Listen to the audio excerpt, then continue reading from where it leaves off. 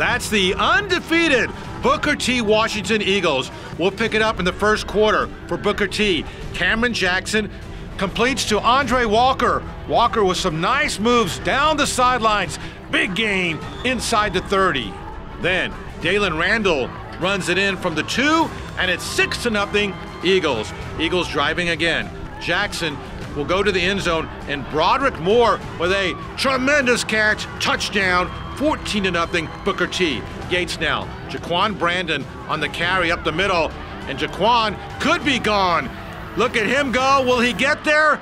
And not quite to the 1-yard line, but they did get a touchdown, 14-6. In the second, Eagles drive it down. Anthony Brown scores, 20-6. Later in the half now, Booker T. Tyreek Murray on the punt return, finds an opening, down the sidelines he goes, and he will make a great move, an 80-yard return for the touchdown.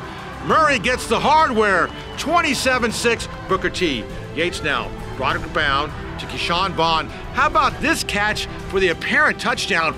Wow, but it was called back by an illegal formation. So the very next play, Brown to Jaquan Brandon, good move, and he scores, touchdown, 27-13.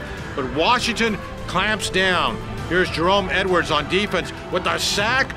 Booker T wins, 57-20. They're now 8-0 on the season.